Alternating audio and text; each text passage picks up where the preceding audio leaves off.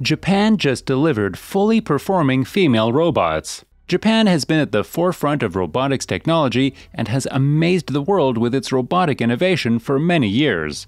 7 out of the 10 world's leading industrial robotics companies are housed in Japan. Furthermore, it has the highest density of robot workers in the world.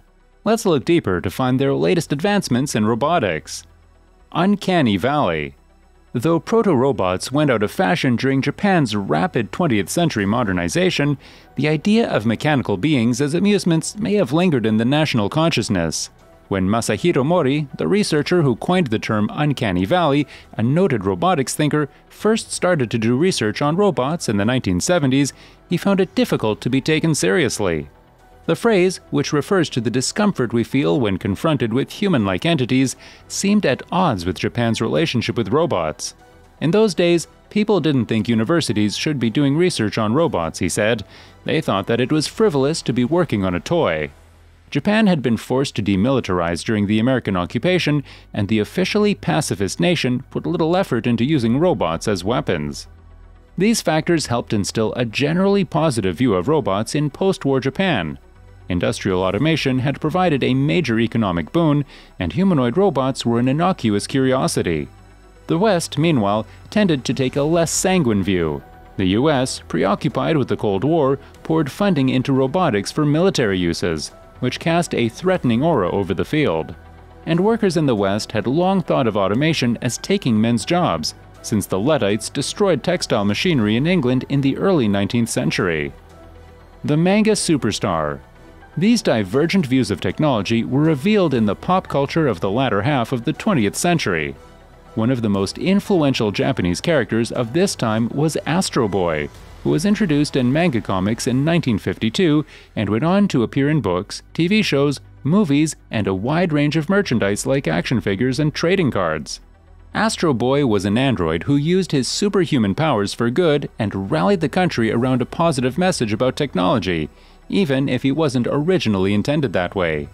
According to Astro Boy creator Osamu Tezuka, he had been forced to draw a very optimistic picture of technology by his publishing company and readers in order to give hope to the Japanese, who, in the 1950s, were still suffering of the war destruction and the awareness of their technological inferiority to the Western winners of the war, writes Wagner. Tezuka's message of a critique of human behavior was not understood. Instead, only the friendly character of a robot savior was idealized as hope for the future Japanese society. The message left a powerful mark on a generation of Japanese, particularly those who would go on to make their own androids. Japanese robotics is driven by the Astro Boy dream. If there was no robot fiction, there was no robotics, is a credo of many leading robotics researchers and developers in Japan. The West sphere of robotics, however, was crystallized most powerfully in the Terminator series, in which the defense computer network Skynet gained self-awareness. Humans tried to shut it off, and Skynet uses androids called Terminators to successfully wage war on them. Many Western works of sci-fi harken back to the same moral warnings from Frankenstein and RUR, the folly of creating artificial life, the paradox of whether anything made by humans can have a soul, the impossibility of people coexisting with our most sophisticated creations. The less troubled. Meanwhile, Japan, less troubled by fears about a robot uprising, is eager to use robots to make up for an acute labor shortage and handle tasks like taking care of the country's fast-growing elderly population. As in the post-war years, the government and businesses are pushing automation to help the economy, contributing to a national enthusiasm for robots. But while Astro Boy helped birth Japan's enthusiasm for the idea of robots, he may have also contributed to the country's ambivalence about them. Rathman says Japanese have Astro Boy syndrome. They tend to imagine humanoid robots as intelligent, flexible, and powerful, yet so far, real-life robotics has not met their expectations. He says that, based on the technology available now, engineers working on elderly care robots should focus on making simple devices that will integrate smoothly into care facilities rather than on flashy ones that are impressive but expensive and impractical. Ultimately, even Japanese may prefer to have their human needs handled by actual humans. The question of humanoids. From the beginning of the 20th century, Japanese roboticists have observed specific features in the physical designs of humanoid robots that cause users to react with either fear or affection.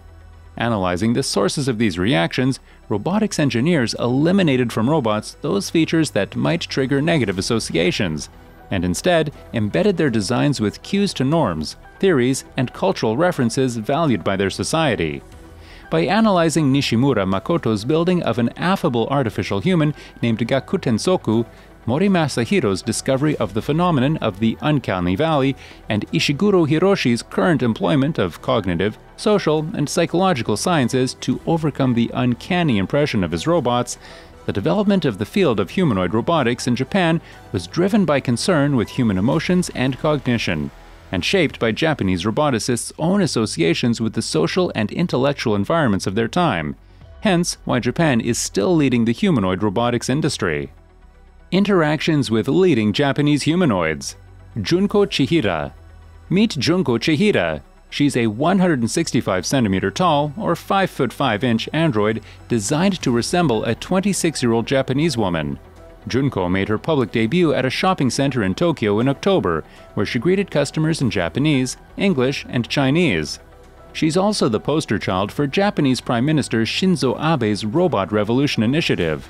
The 5-year plan, backed by a combination of 200 corporate entities and universities, seeks to increase the usage of robots in manufacturing, construction, healthcare, hospitality, and other sectors. Junko represents the friendly face of the push. Its end goal is to ultimately increase robotic sales, where Junko is expected to provide assistance to foreign visitors. She was built by consumer electronics giant Toshiba in collaboration with the Tokyo Metropolitan Government and Mitsubishi's Property Management Division. The robot doesn't yet walk, but it can use its arms to gesture. It also can't hold a conversation, but a speech recognition update is planned. Actroid DER2. Of the trio of androids presented that year at IREX, Actroid DER2 was easily the most realistic, but still a far cry from being able to trick us into thinking it was human, even from a distance. Many of the Japanese salarymen who passed by while people photographed her actually remarked that she was cute. This is exactly the response that Kokoro, the company that designed her, was aiming for. Kokoro's website describes Actroid DER2 as even cuter than her older sister, a reference to the original Actroid DER. Her most attractive feature is her long legs, the company writes. Her astonishingly small face is capable of creating exotic facial expressions. Her girlish and cute gestures are also polished. Actroid DER2 was designed to be a robotic greeter at stores and events. Kokoro even goes as far as describing its lineup of androids as being suited for the job of booth bunny, what some might consider a derogatory term for the female models used for promotion at tech, gaming, and automotive expos. As is the case with Junko, Actroid DER2 seems to have little functionality beyond greeting people and making basic facial expressions and hand gestures. Telenoid. This is Telenoid. IREX was the first time that people were able to see it in all its nightmare-inducing glory. It's a lot more terrifying when you see it wriggling about, and even more so when you hear the strange infant-like coos and giggles that periodically burst out of its mouth. Instead of cute, passing attendees naturally described Telenoid as scary and weird. One woman also very awkwardly volunteered to hold the robot. It's meant to be held by users, particularly elderly folks who live alone, to give them a semblance of physical human contact. It can also be hooked up to a computer and used as a communication device. Think Skype, but your words come out of Telenoid instead of your laptop speaker. More than just talking through the robot, a sensor array allows it to mimic a speaker's facial expressions and head nods. Yes, it's got bizarre design language, but Telenoid actually does a lot more than the other two. That's all for today, folks. See you another time.